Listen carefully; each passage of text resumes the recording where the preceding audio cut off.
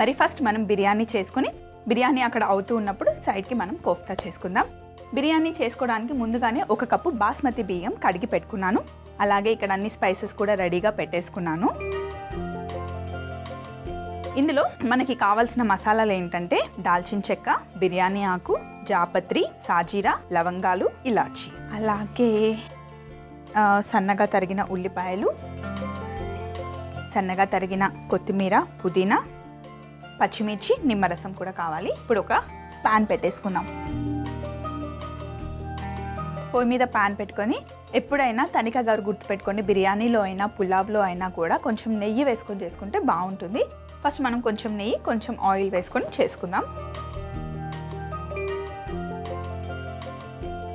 4 స్పూన్ల నెయ్యి వేసి అలాగే కొంచెం నూనె కూడా వేసుకోవాలి. అయితే బిర్యానీని మనం 2 రకాలుగా చేస్తాం. ఒకటేమో సపరేట్గా రైస్ వండి పైనుండి దమ్ బిర్యానీ టైప్లో చేస్తాం. ఇంకొకటేమో నీళ్లు వేసేసి అందులో డైరెక్ట్గా బియ్యం వేసి పులావ్ టైప్లో చేసుకుంటాం. ఈరోజు మనం చేస్తున్న వెజ్ కోఫ్తా బిర్యానీ ఉంది కదా, ఫస్ట్ నీళ్లు వేసి అందులోనే బియ్యం వేసేసి పులావ్ టైప్లో చేసుకుందాం. ఎందుకంటే ఈరోజు మనం చేస్తుంది కోఫ్తా బిర్యానీ కదా, కోఫ్తాస్ చాలా సాఫ్ట్గా ఉంటాయి. దమ్ చేసామనుకోండి కోఫ్తాలు విరిగిపోయే ప్రమాదం ఉంది. కాబట్టి ఫస్ట్ పులావ్ ఉడికిన తర్వాత పైనుండి కోఫ్తాలు వేసుకుంటే చూడడానికి బాగుంటుంది, అలాగే టేస్ట్ కూడా చాలా బాగుంటుంది. నూనె, నెయ్యి కొంచెం వేడెక్కిన తర్వాత ఇందులో సాజీరా, అలాగే ఇలాచి,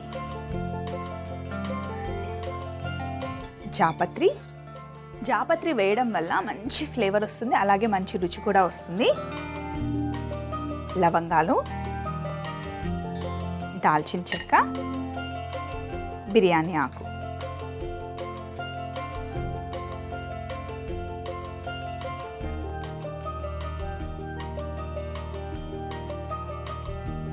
మసాలాలు వేగిన తర్వాత ఇందులో సన్నగా పొడుగా కట్ చేసుకున్న ఉల్లిపాయ ముక్కలు,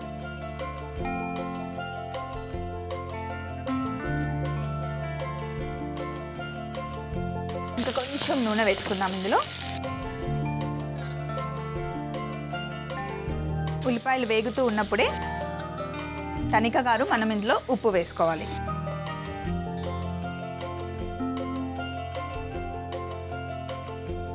అలాగే ఇందులో పొడుగా కట్ చేసుకున్న పచ్చిమిర్చి,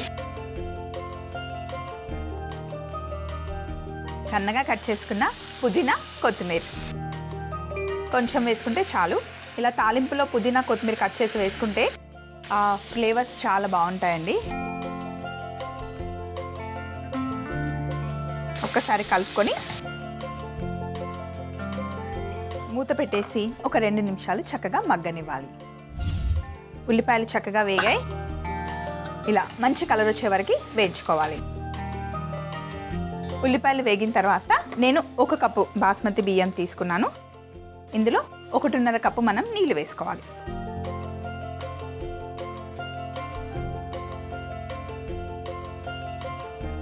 ఎప్పుడైనా సరే బాస్మతి బియ్యంకి కొలత 1కి 1.5 కప్పు.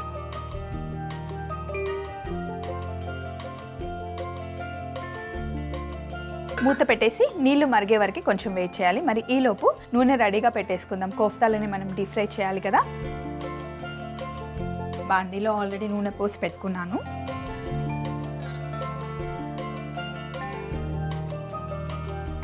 తనిఖా గారు నీళ్లు మరుగుతూ ఉన్నాయి. ఇలా మరుగుతున్న నీళ్ళల్లో ముందుగా కడిగి పెట్టుకున్న బాస్మతి బియ్యంని వేసుకోవాలి.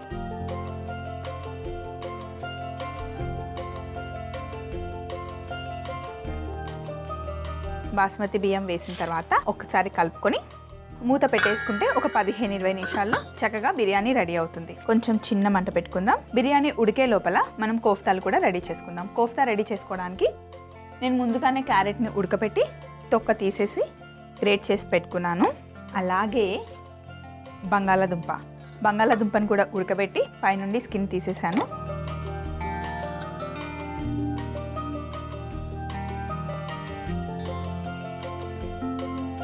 బంగాళదుంపను కూడా మనం గ్రేట్ చేసుకోవాలి.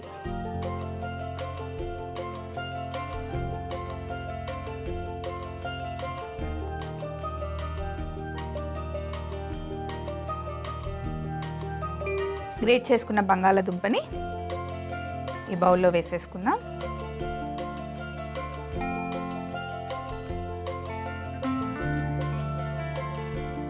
అలాగే గ్రేట్ చేసుకున్న క్యారెట్,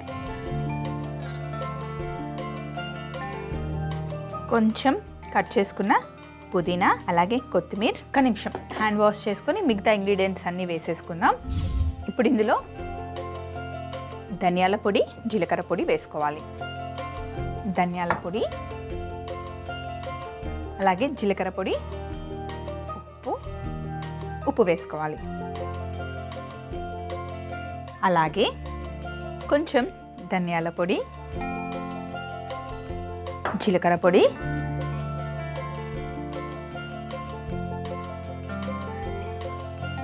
సన్నగా కట్ చేసి పెట్టుకున్న బీన్స్,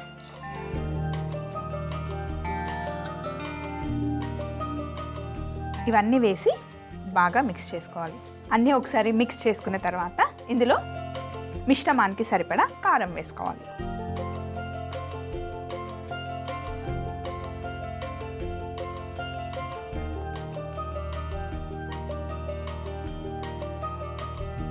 ఇందులో నేను వేసుకుంది మైదా పిండి.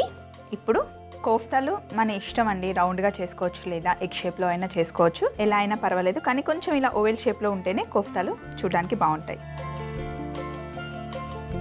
ఇలా షేప్ చేసుకున్న తర్వాత ఒక్కసారి పిండిలో డస్టింగ్ చేసుకోవాలి. చేసుకొని ప్లేట్లో పెట్టుకోవాలి. అలాగే మిగతావి కూడా.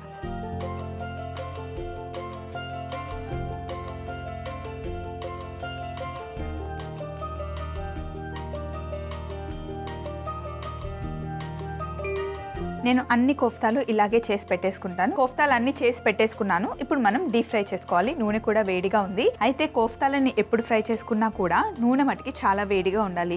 కొంచెం చల్లగా ఉన్నా కూడా కోఫ్తాలు షేప్ అవుట్ అయిపోతాయి. సో అందుకని ఎప్పుడు కూడా డీప్ ఫ్రై చేసుకునేటప్పుడు నూనె వేడిగా ఉండాలి. నూనె వేడిగా ఉంది. ఇప్పుడు మనం కోఫ్తాలని వేసుకోవాలి. కొంచెం జాగ్రత్తగా మెల్లిగా కోఫ్తాలను వేసుకోవాలి నూనెలో.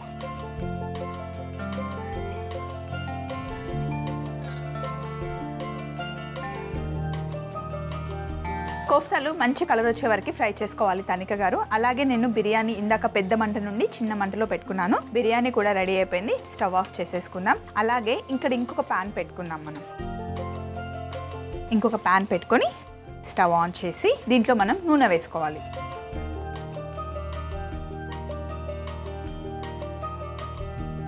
కొంచెం నూనె బాగా వేడెక్కాలి. కోఫ్తాలని కింద అంటుకోకుండా జస్ట్ కలుపుకోవాలి. ఇక్కడ ప్యాన్లో మనం నూనె వేసుకున్నాం కదా, ఇది మనం కోఫ్తాలని కుక్ చేసుకోవడానికి గ్రేవీ చేసుకోబోతున్నాం. నూనె కొంచెం వేడైన తర్వాత ఇందులో అల్లం వెల్లుల్లి పేస్ట్ వేసుకోవాలి తనిక గారు. కొంచెం అల్లం వెల్లుల్లి పేస్ట్. ఒక్కసారి అల్లం వెల్లుల్లి పేస్ట్ పచ్చివాసన పోయే వరకు నూనెలో కుక్ చేసుకోవాలి. బాగా కుక్ చేసుకోవాలి, లేదంటే అల్లం వెల్లుల్లి పేస్ట్ పచ్చివాసన వస్తే అస్సలు బాగుండదు. తనిక గారు, మీరు వెజ్ కోఫ్తా బిర్యానీ ఎక్కడ తిన్నారో నాకు మెయిల్లో రాయలేదు. అసలు ఎందుకు ఆ రెసిపీ అడుగుతున్నారో కూడా నాకు మెయిల్లో రాయలేదు. ఈసారి మెయిల్ రాసినప్పుడు చాలా వివరాలన్నీ మెయిల్లో రాయండి. చక్కగా మీకోసం షోలో మాట్లాడుకుంటూ మనం వంట చేసుకుందాం. అల్లం వెల్లుల్లి పచ్చివాసన పోయిన తర్వాత ఇందులో మనం టమాటో ప్యూరీ వేసుకోవాలి.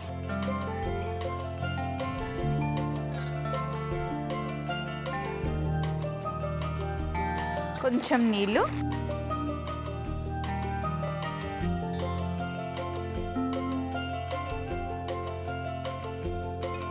ఇందులో పసుపు, ధనియాల పొడి, గరం మసాలా,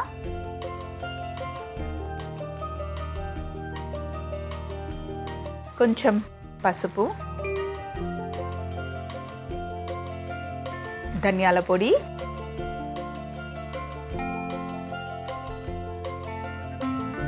గరం మసాలా, కారం,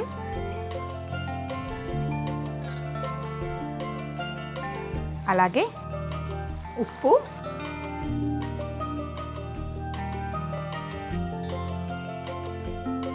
సన్నగా తరిగిన కొత్తిమీర, సన్నగా తరిగిన పుదీనా, ఇవన్నీ వేసి బాగా కలుపుకోవాలి. ఒక ఉడికిన తర్వాత ఇందులో మనం ఫ్రెష్ క్రీమ్ వేసుకోవాలి. కొంచెం ఉడకనిద్దాం. ఆ మసాలాలన్నీ వేసాం కదా, పచ్చి వాసన పోయి మంచి సువాసన వచ్చే వరకు కుక్ చేసుకోవాలి. అలాగే ఒక్కసారి చూడండి, మంచి కలర్ రావడం స్టార్ట్ అయ్యాయి కదా, ఆల్మోస్ట్ అయిపోయాయి ఇవి కూడా. ఇప్పుడు వీటిని ఒక ప్లేట్లోకి తీసుకుందాం. స్టవ్ ఆఫ్ చేసి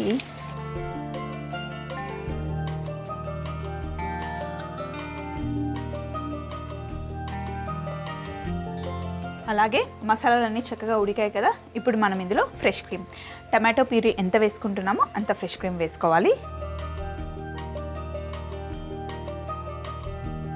కొంచెం ఇందులో నీళ్లు పడతాయి.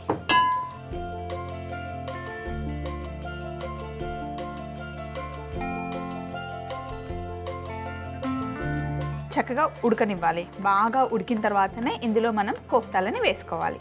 చూడండి ఎంత మంచి కలర్ వచ్చిందో. ఇప్పుడే ఒక్కసారి గ్రేవీని మనం టేస్ట్ చూసుకుందాం, ఉప్పు సరిపోయిందా లేదా.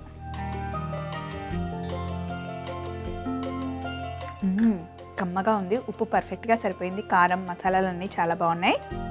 సో కొంచెం ఉడికే వరకు వెయిట్ చేద్దాం. ఈలోపు ఇక్కడ ఉన్నాయన్నీ సర్దేసుకుందాం. తనిక గారు, గ్రేవీ చక్కగా ఉడికిపోయింది.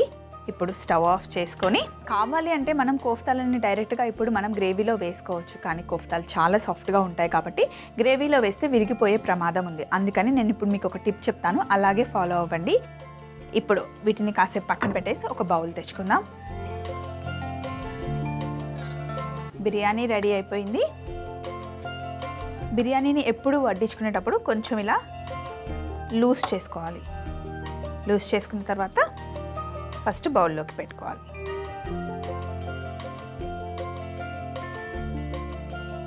ఇప్పుడు ముందుగా చేసి పెట్టుకున్న కోఫ్తాస్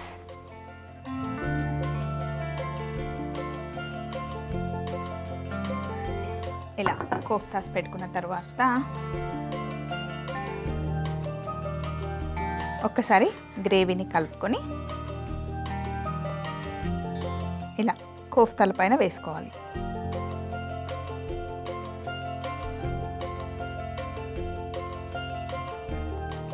తనిక గారు, నేను ఇందాక మీకు చెప్పాను కదా, కోఫ్తాలని గ్రేవీలో వేసి కలిపామనుకోండి విరిగిపోతాయి. ఇలా అన్ని పేర్చుకున్న తర్వాత పైనుండి గ్రేవీ వేస్తే కనుక విరగకుండా చూడడానికి చాలా బాగుంటాయి. సో ఇప్పుడు మనం పైనుండి కొంచెం కొత్తిమీర పుదీనాతో గార్నిష్ చేసుకుందాం.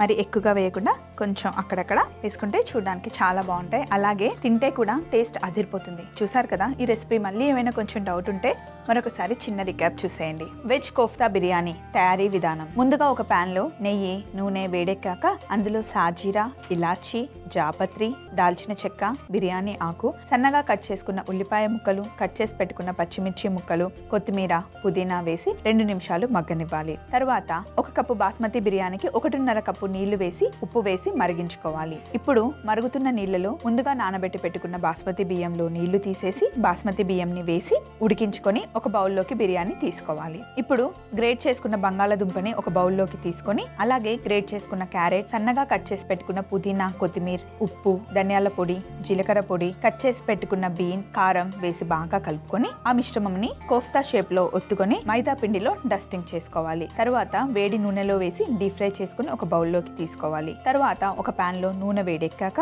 అందులో అల్లం వెల్లుల్లి పేస్ట్, టమాటో ప్యూరీ, నీళ్లు, కొంచెం పసుపు, ధనియాల పొడి, గరం మసాలా, కారం, ఉప్పు, సన్నగా తరిగిన కొత్తిమీర, సన్నగా తరిగిన పుదీనా, ఫ్రెష్ క్రీమ్ వేసి బాగా కలుపుకుంటే గ్రేవీ రెడీ అవుతుంది. ఇప్పుడు ముందుగా బౌల్లో తీసుకున్న బిర్యానీ పైన కోఫ్తాలని పేర్చుకొని పైనుండి గ్రేవీ వేసుకుని పైనుండి కొత్తిమీర, పుదీనాతో గార్నిష్ చేసుకుంటే వెజ్ కోఫ్తా బిర్యానీ రెడీ.